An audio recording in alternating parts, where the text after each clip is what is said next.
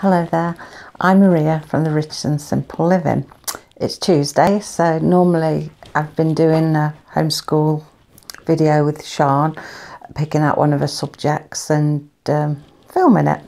But today she's not schooling because it's half term. I know not every homeschooler follows school holidays, but because Sian went to school and made friends, we've been following the holidays, even though she's homeschooling, because, well, when it's not locked down, that is, she'll have the opportunity to meet up with her friends from school and do things in the school holidays. So I thought it was important that she had her holidays like they did.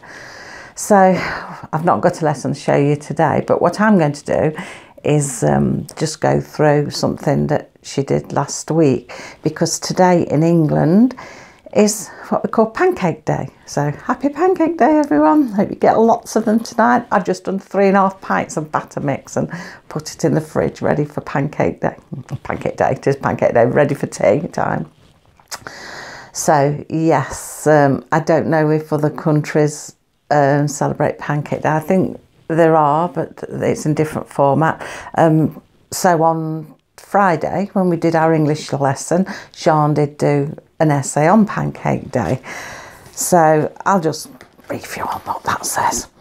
I asked her what Pancake Day was, and so she said Pancake Day is always on Shrove Tuesday. It's the day before Ash Wednesday, and it's observed in many Christian countries. It's through participating in confession and absolution, the ritual burning of the previous year's Holy Week palms, finalising one's Lenten sacrifice, as well as eating pancakes and other sweets. I think that was a favourite bit at the end. I asked her what the origins was, and she said it was a traditional feast before the start of Lent on Ash Wednesday. Lent's 40 days leading up to Easter, which was traditionally a time of fasting. And on Shrove Tuesday, Anglo-Saxon Christians went to confession and were shriven, or, and she's put in brackets, absolved from their sins. So I was asking her these questions. I jotted the questions on a bit of paper, and she was then Googling and looking up for her own answers. Another thing that obviously we found, why did they make pancakes on Shrove Tuesday, was because they had to use up all of their butter, eggs, sugar and things like that, because they were the things they were giving up for Lent. So they had to use them, and a good way of using them was by making pancakes. So it seems to be the tradition that carried on, which is what we do today. I asked her what other countries celebrate Pancake Day, and she researched and said it's a special day celebrated in many countries around the world. It's celebrated in English-speaking countries like the UK, Ireland, Australia and Canada.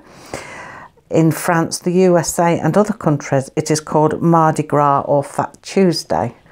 So maybe some of you are from them countries and are celebrating those things today. I don't know. I'd be interested. Put in the comments down below what you are celebrating today, if you are celebrating it.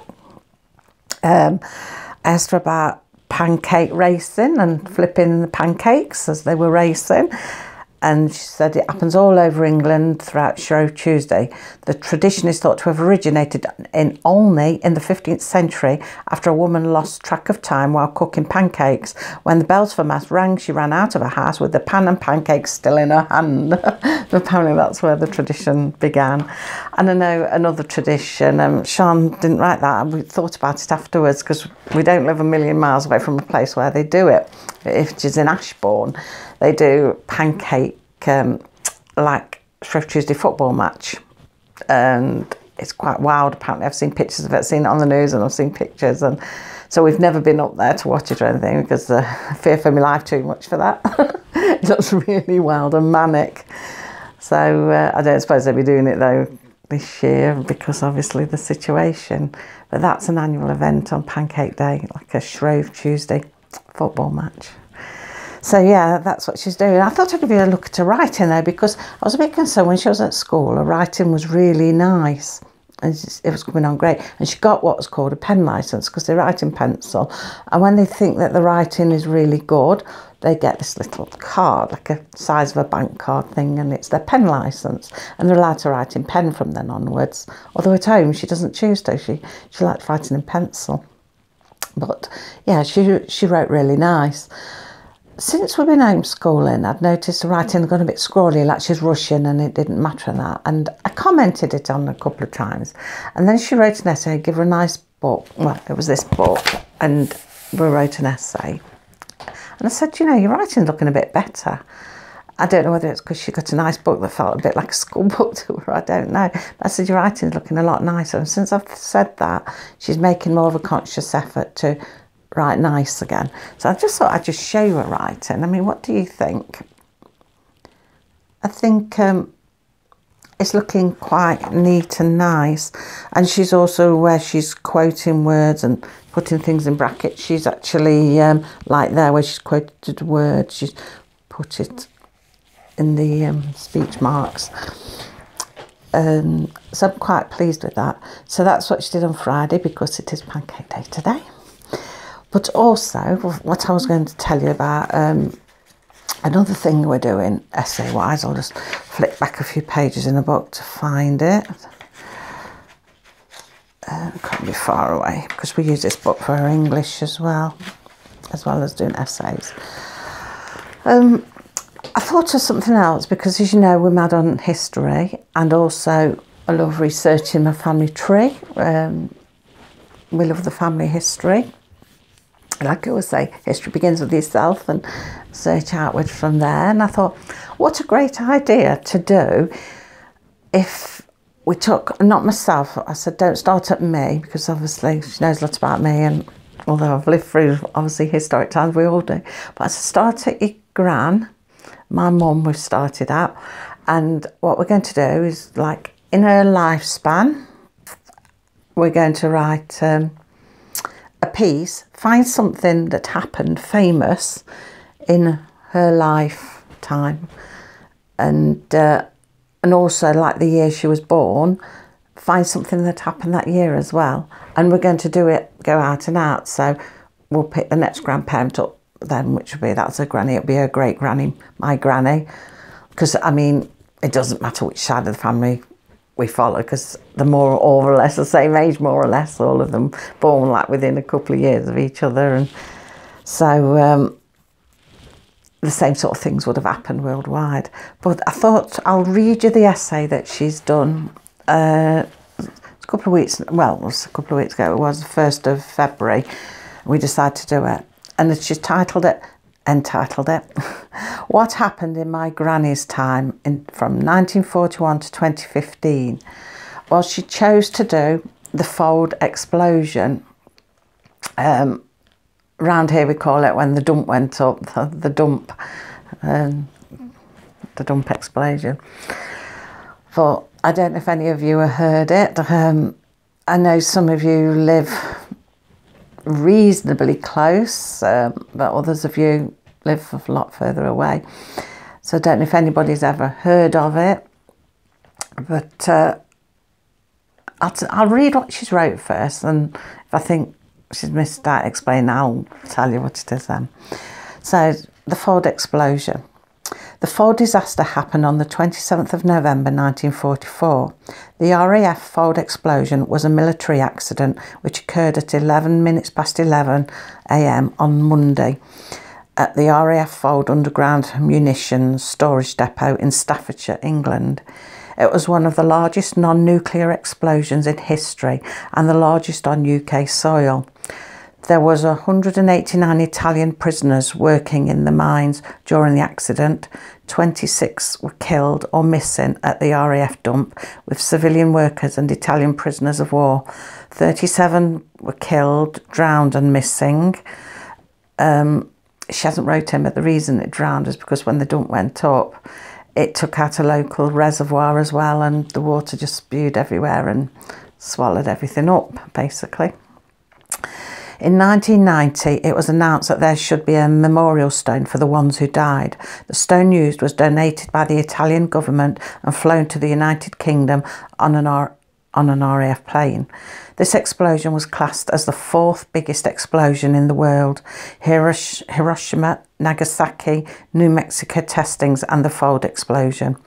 At this point of time, the Allies would have been preparing for the D-Day landings in Normandy, France. The explosion covered 12 acres. Most people thought that the Germans were attacking and hid under tables. Just before this explosion, on the 14th of April 1944, there was an explosion in Bombay, India. The cause of it was fire, and the explosions hit Bombay, British Raj and Victoria Dock. Now she does a quote from her granny. She says, "My granny was 3.5 years old at the time of the explosion. She said her mum thought that they were being bombed by the Germans, and she grabbed my granny and hid under the large oak kitchen table. My granny said there were huge boulders flying through the air and the walls of the house went in and out like a concertina. No one..." Oh, sorry, she changed pencils in, it's gone a bit lighter. "No one is something sure." I think it might be exactly, I'm not actually sure what that says. "No one is exactly sure what happened to start the explosion. The cause of the disaster was not known at the time. There had been staff shortages, a management position had been empty for a year, and 189 inexperienced Italian prisoners of war were working in the mine at that time. Until 1974, they announced that the explosion was probably a site worker removing a detonator from a live bomb using a brass chisel rather than a wooden baton. Eyewitnesses said that they had seen workers doing this. Only a quarter of the bombs and munitions went up. The other 3/4 are still underground, but closed off and buried." So, yeah, a pencil went a bit light, so you'd have to excuse me. See what I mean? She got a nice dot pencil and she changed pencil, and with the light, it's a bit hard to see. Still don't know what that word says. But yeah, I thought that was really good because it's something that happened in a granny's time, although my mum was only 3.5, but also it happened in a great grandmother's time, but we'll find something else that happened for that as well. My granddad, he was away at war at the time in World War II. He was actually in India, and my mum was, like I say, 3.5, and my granny's older 2 children, well, older 3, one was working anyway, the older 2 were in school. And I remember them saying, like, they thought it was Germans bombing because it was supposed to be secret, having this RAF ammunition site, munitions factory, deep underground in the mines in Fauld. Well, the mines today, for anybody who doesn't know, the mines today, it's gypsum mines. It's been mined since Roman times. They mine gypsum there, but they used it for storage during World War II for the munitions for the armed forces. So yeah, they thought Germans had come and attacked it to blow it up, but it turned out, like Sian had written, that they think it was somebody who was chiselling the top out and they used a brass chisel rather than a wooden one. It all seemed very inexperienced there and a bit mishmashy. But yeah, so that happened on the one. There's lots of stories about it. There's books, you can buy books on Amazon about it. It's very interesting. They lost the village pub. They lost a whole farm at the top of the hill where my mum lived. They lost a whole farm.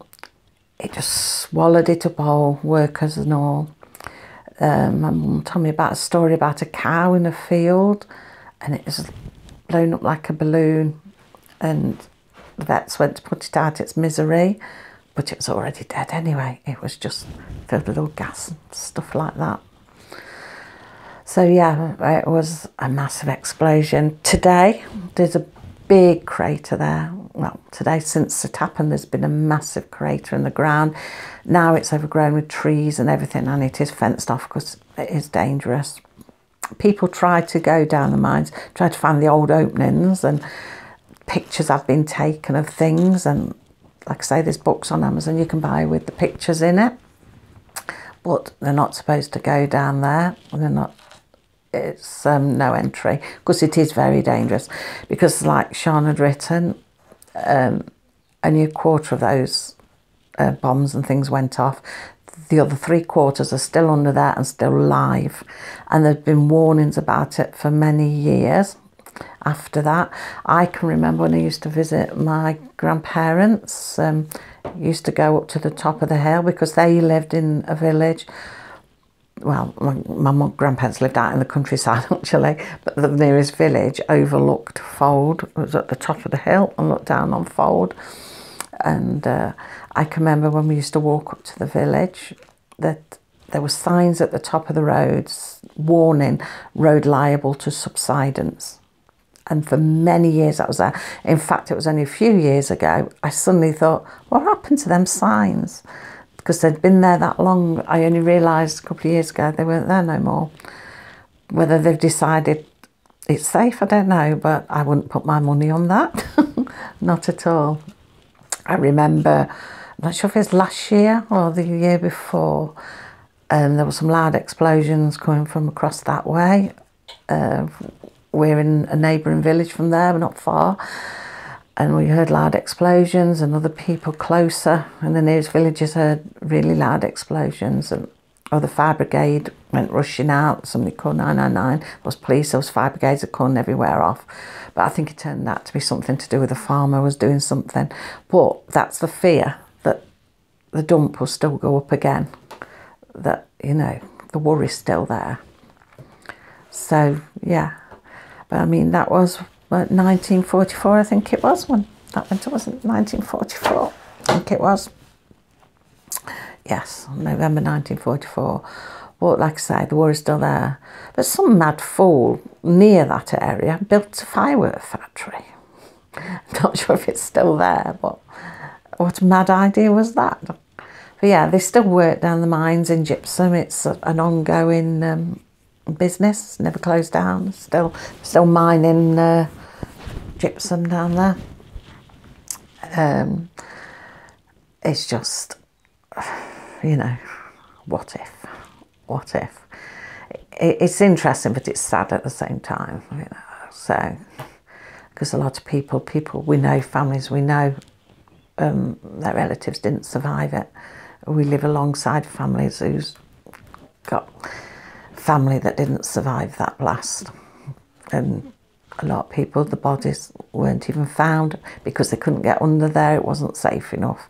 So to this day, they're still buried under there. The whole farm's under there, the workers under there. No, it was a terrible explosion. Terrible. So yeah. Oh, and gone off track well and truly, telling you the history of that. But yeah, but like I say, doing her essay, it's like English and history combined, but I thought what a great way to do it, by taking a relative, and it brings their things that happen in their time and them to life. I think it's really good, really interesting.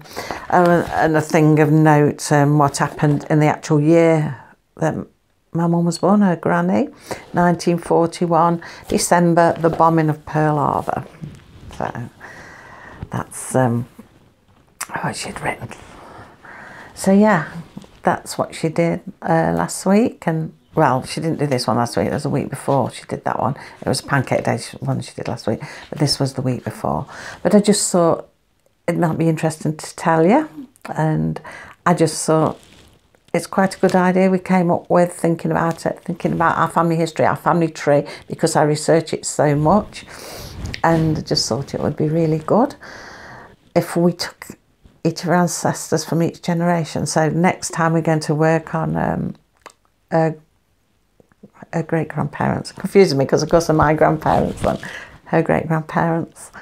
So we're going to pick one of them out next time and see what happened within the time frame of their lifetime, and also what happened the year they were born.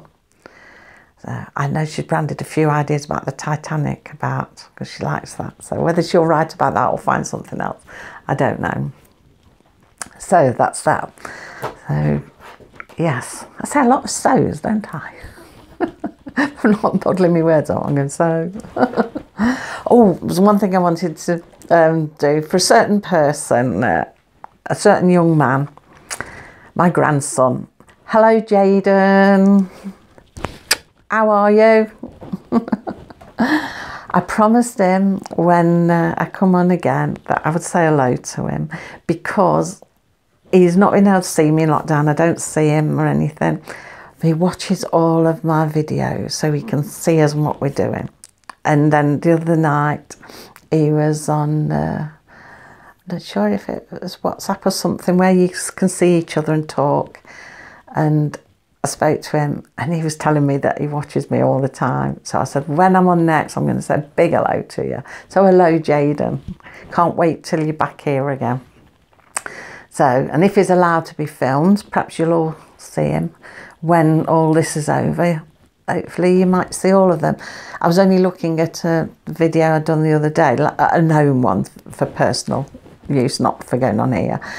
It was done a couple of years ago when we were having an Easter egg hunt, and I was watching all the kids running around thinking how much they've grown in a couple of years, and they're running around looking for Easter eggs, and my older kids and their wives, partners and that there, and focusing on everyone. And I was thinking, seems such a long time ago since we had those days where we had the family parties. Because when I started vlogging, it was like I was going to have the whole family in eventually. I was going to start myself and then tell them what I was doing and have everybody on it. And so you could see, you know, just one big family doing lots of family stuff. And we've got this homeschooling journey, and we've got the journey outside, turning our back garden into like a little mini homestead, teeny tiny farm. It gets called all sorts, but the two journeys, and as well as family life